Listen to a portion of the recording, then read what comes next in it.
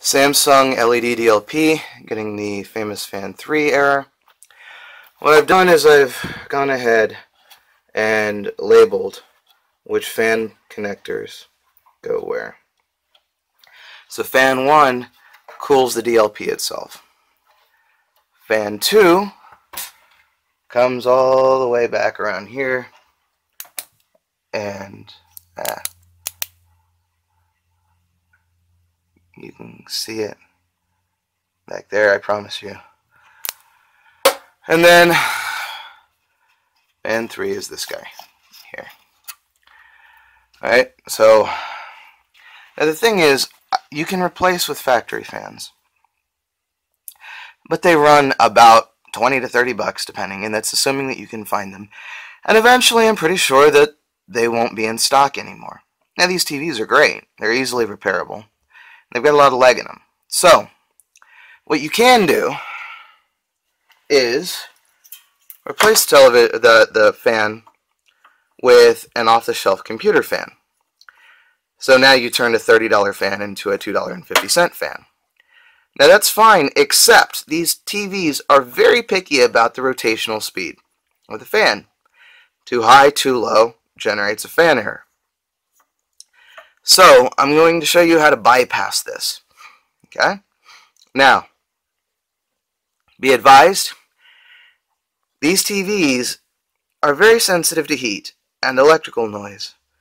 So do not simply bypass the fan error without replacing the fan. And do not just plug some J-random fan in. Okay? Go to a computer store, buy a nice one, and then solder it together with the original lead. And now you're going to have to bypass the fan error, because odds are the computer one rotates at a speed higher than the one that it was originally designed for, which will generate the fan error. So, if we look at this cable right here, that's what carries the fan error messages.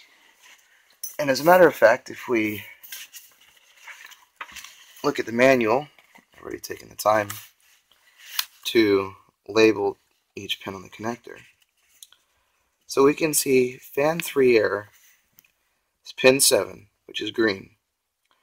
So, how does this fan error work? Well, thankfully, because of digital logic, there are only two options. It's either going to go high or it's going to go low. What's that mean? That means that the switch is either normally closed all the time or normally open all the time. And then a change in the switch triggers the error message. Sorry about that, stupid telephone. Alright, so in this case, the pin is normally shorted, and then it breaks the circuit when there is an error. Okay? So all we have to do is ground the pin. Well, that's easy. So let's go ahead and we'll do that. So, on this connector, if you look on the back, there are all these little latches. Find the green pin. That's a little guy right there. And all you need is a sewing needle. You pop the latch and you pull the pin out. Alright, now I've got my fan 3 error pin out, just hanging. So now we can plug it back in.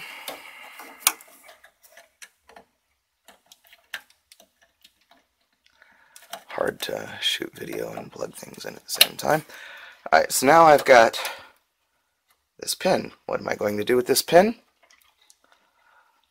Well, you see that strip of electrical tape I put right there? We're just going to tuck it underneath the electrical tape so that I've got a good solid ground to the chassis ground. See that? Now, through the magic of television, I'm going to turn this bad boy on and see what happens.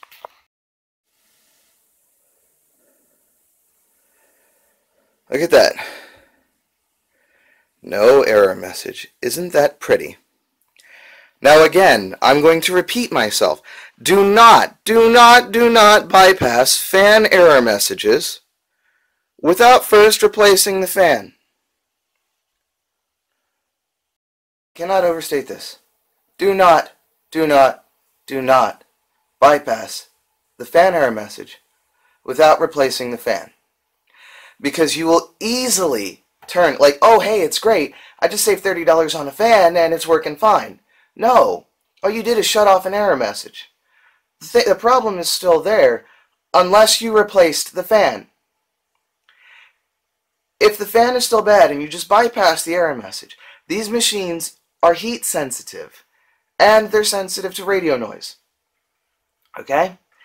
So eventually you're going to blow a DLP chip or you're going to blow one of the flat LED chips, and that means that you're going to go from saving 28 bucks on a fan to spending $280 on a new DMD chip plus a service call, or spending another $85 on a new flat LED chip plus a service call. Unless the flat LED chip you'll probably be able to do it yourself. The DMD chip, though. I mean, they're nice televisions. They're easily repairable. They've got a good service life ahead of them.